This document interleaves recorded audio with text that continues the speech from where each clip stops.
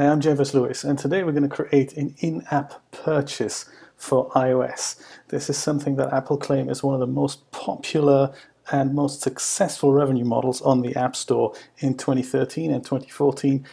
Sadly, they've made it so super complicated to implement that I don't know, we just need to have a little chat about that. It's not that complex once you get the hang of it, but for newcomers this is a total nightmare, and it took me many weeks and months to implement this successfully in my first app. So I'm going to show you today what I've learned. In this course, we're going to create a single view application. There's nothing special about it. It's just going to have two buttons. One of them is there to buy the full version. So once we press that, the user can buy the full version.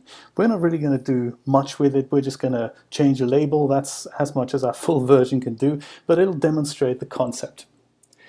So as soon as we do that and the user agrees to say, yes, I'd like to purchase your app for $9 million, the App Store is then asked for a payment, and then the App Store gets back to our app via a delegate method, and that tells us, yep, that payment went through okay, and we can go and unlock the full version. That's a basic overview of what's happening in in-app purchases. So how do we do this? Well, we're going to create, with our single view application, we're going to create our own shop class, and we do that so that we can reuse it later in other apps, where that shop class can then be called from another class. So we're going to implement a delegate in our own shop class, and I'm going to explain this to you step by step. There's nothing to be afraid of. To kick things off with making a purchase, we're going to create an SK products request and start it. This is part of StoreKit. SK is for StoreKit, and that's going to kick things off. The App Store is going to get notified, and we're asking, hey, I'm requesting product XYZ, is that available? And then the App Store is going to get back to us via a delegate, and it will say, yes, it is, and this is the description, and this is the price. We then go and build our store UI. So in our example, this is just going to be a simple UI alert view that we're going to bring up with that description and the title of our in-app purchase straight from iTunes Connect.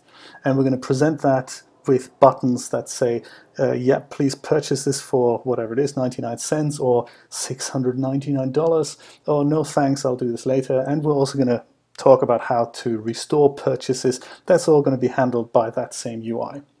So once the user says, yes, I'd like to buy this, then we're going to create an SK payment and add it to the SK payment queue. That's a singleton method that just gets called, and we're going to add a payment to it. That's basically in English, that means, hey, App Store, please take this payment. The App Store then is going to get back to us a second time, and this needs to be implemented in something like the app delegate. We're going to implement it in the app delegate because it needs to be an omnipresent observer that is constantly listening to a transaction that the App Store gets back to us with and says, hey, I've got this transaction, I've just taken payment from the customer, please go ahead and unlock the full version. Or even to tell us, hey, there was something wrong. And we do that by implementing the SK Transaction Observer protocol, really, and react to what the App Store tells us. Okay, this is a lot to take in, I know, and I'm pretty much following an article that I've written that I'll reference at the bottom of this video.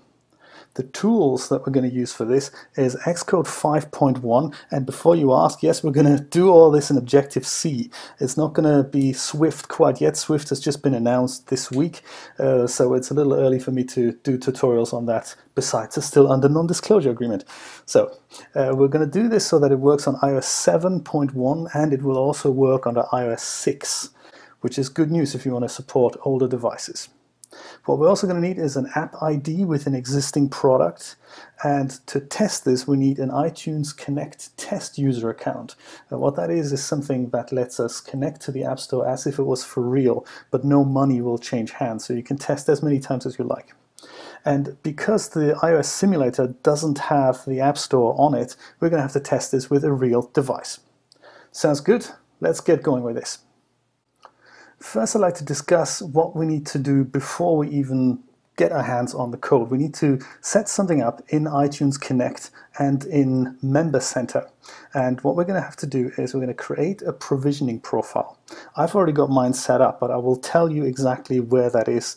I've also, by the way, if you've watched my iCloud course, that is explained there as well. If you have any questions about how to create a provisioning profile, that's explained in the iCloud course. We're also going to need an explicit app ID. Usually if you set up a brand new app ID, it already comes with Game Center and in-app purchases enabled, so we don't have to do any messing there, but it needs to be one that you can link to.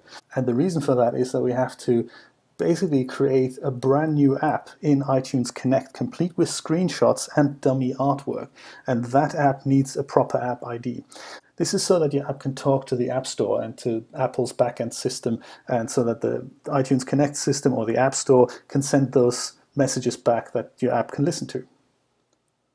We also need to create, aside from our app, we need to create an in-app product and set a price and a title and a description, and we even need to provide a screenshot for that.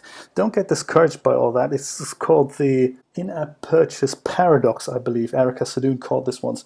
And yeah, you have to do this, otherwise the iTunes Connect isn't ready to communicate with your app.